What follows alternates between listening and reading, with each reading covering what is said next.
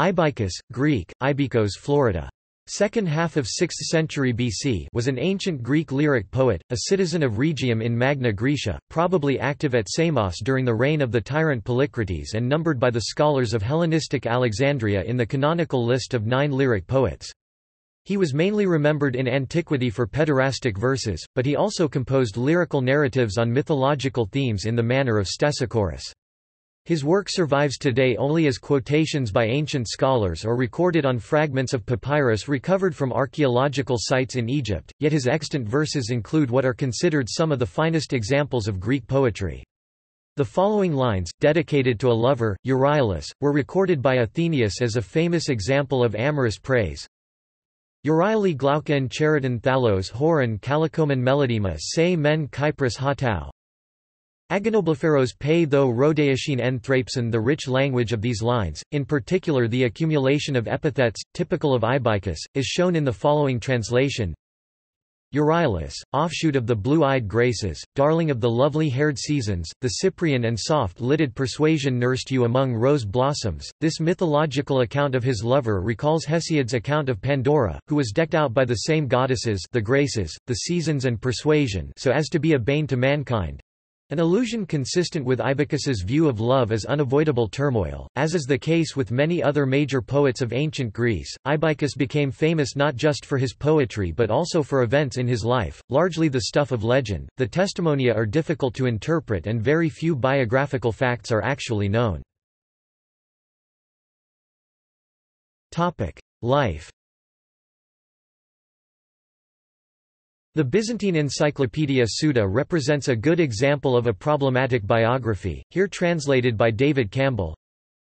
Ibycus, son of Phytus, but some say son of the historian Polyzelus of Messana, others son of Syrtis, of Rhegium by birth. From there he went to Samos when it was ruled by the father of the tyrant Polycrates. This was in the time of Croesus, in the 54th Olympiad 564–60 BC. He was completely crazed with love for boys, and he was the inventor of the so-called sambyke, a kind of triangular cithara. His works are in 7 books in the Doric dialect. Captured by bandits in a deserted place, he declared that the cranes which happened to be flying overhead would be his avengers. He was murdered, but afterwards one of the bandits saw some cranes in the city and exclaimed, "Look, the avengers of Ibycus!" Someone overheard and followed up his words, the crime was confessed and the bandits paid the penalty, whence the proverbial expression, "the cranes of Ibycus." Suda's chronology has been dismissed as muddled, since it makes Ibycus about a generation older than Anacreon, another poet known to have flourished at the court of Polycrates, and it is inconsistent with what we know of the Samian tyrant from Herodotus. Eusebius recorded the poet's first experience of fame, agnoceter, somewhere between 542 and 537 BC, and this better fits the period of Polycrates' reign. Suda's account seems to be corroborated by a papyrus fragment p. Oxy.1790, usually ascribed to Ibycus, glorifying a youthful Polycrates, but this was unlikely to have been the Polycrates of Samos and might instead have been his son, mentioned in a different context by Homerius as Polycrates, governor of Rhodes. Suda's list of fathers of Ibycus also presents problems. There were no historians in the early 6th century, and Syrtis looks like an invention of the comic stage. It has low associations. There was a Pythagorean lawgiver of Rhegium known as Phytus, but the early 6th century is too early for this candidate also. Ibycus gives no indication of being a Pythagorean himself, except in one poem he identifies the morning star with the evening star, an identity first popularized by Pythagoras. Suda's extraordinary account of the poet's death is found in other sources, such as Plutarch and Antipater of Sidon, and later it inspired Friedrich Schiller to write a ballad called The Cranes of Ibycus. Yet the legend might be derived merely from a play upon the poet's name and the Greek word for the bird ibex or ibyx. It might even have been told of somebody else originally. Another proverb associated with Ibycus was recorded by Diogenes, "more antiquated than Ibycus," or "more silly than Ibycus." The proverb was apparently based on an anecdote about Ibycus stupidly or nobly turning down an opportunity to become tyrant of Rhegium in order to pursue a poetic career instead. One modern scholar however infers from his poetry that Ibycus was in fact wise enough to avoid the lure of supreme power, citing as an example Plato's quotation from one of his lyrics, I am afraid it may be in exchange for some sin before the gods that I get honor from men." There is no other information about Ibycus' activities in the West, apart from an account by Homerius, that he fell from his chariot while traveling between Catana and Himera and injured his hand badly enough to give up playing the lyre, for some considerable time. Some modern scholars have found in the surviving poetry evidence that Ibycus might have spent time at Sicyon before journeying to Samos. Mythological references indicate local knowledge of Sicyon and could even point to the town's alliance with Sparta against Argos and Athens. His depiction of the women of Sparta as thigh-showing, quoted by Plutarch as proof of lax morals among the women there, is vivid enough to suggest that he might have composed some verses in Sparta also. It is possible that he left Samos at the same time as Anacreon, on the death of Polycrates, and there is an anonymous poem in the Palatine Anthology celebrating Rhegium as his final resting place, describing a tomb located under an elm, covered in ivy and white reeds. Poetry.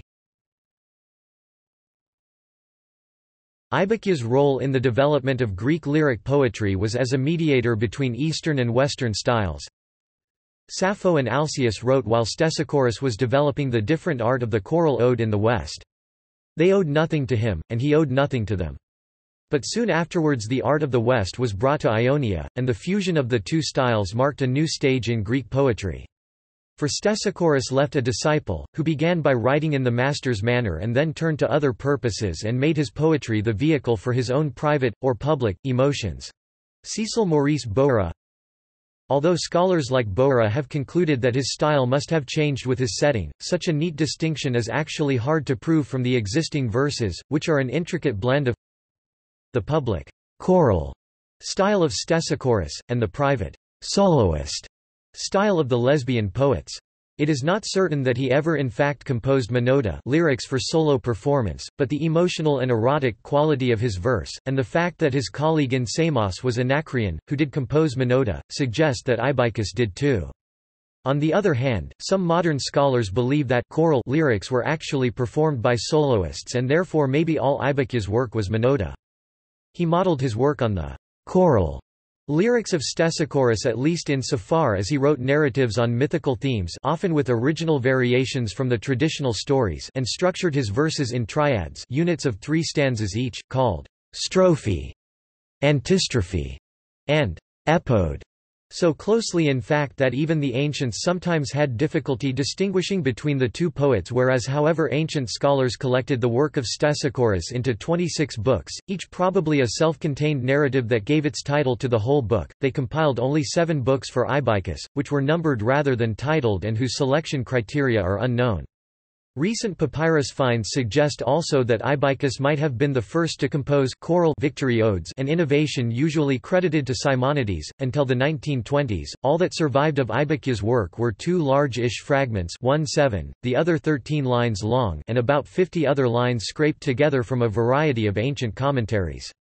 Since then, papyrus finds have greatly added to the store of Ibycian verses, notably, and controversially, 48 continuous lines addressed to Polycrates, whose identification with Polycrates of Rhodes, son of Polycrates, the Samian tyrant, requires a careful selection of historical sources.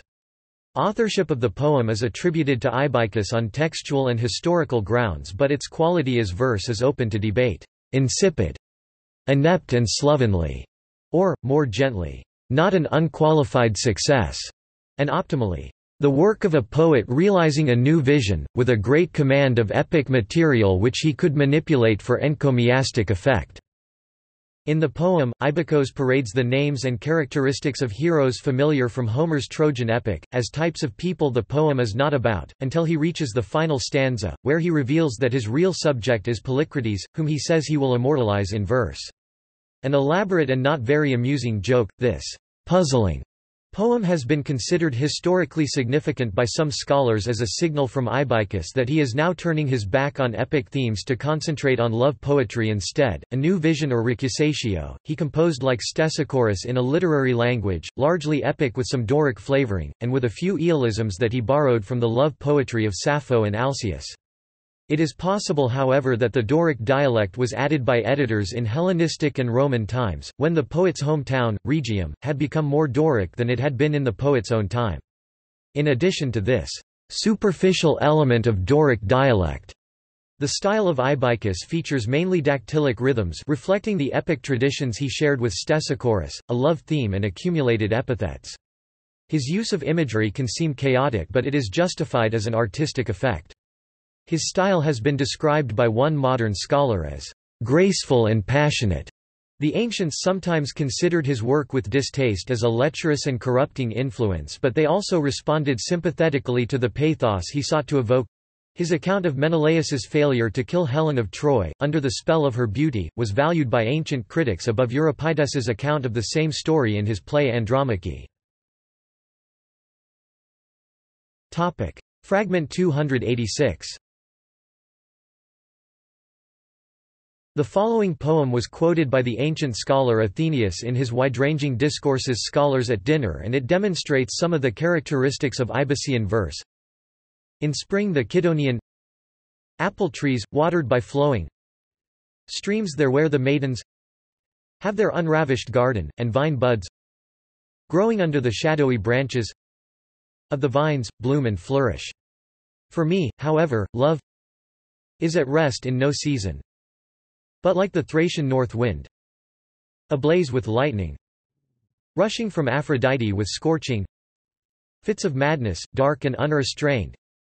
It forcibly convulses from their very roots my mind and heart. The poem establishes a contrast between the tranquility of nature and the ever-restless impulses to which the poet's desires subject him, while the images and epithets accumulate almost chaotically, communicating a sense of his inner turmoil.